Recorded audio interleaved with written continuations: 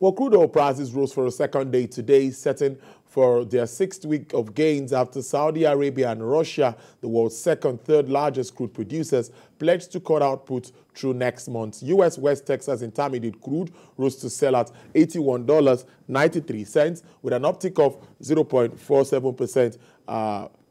Brent crude also experienced an upward price margin of 0.4% to sell at $85.48. BONNY LIGHT recorded an upsurge of 1.67% to sell at $86.55 per barrel. And for the OPEC basket, crude dealers are offering $86.66 with an upward price review of 0.07%.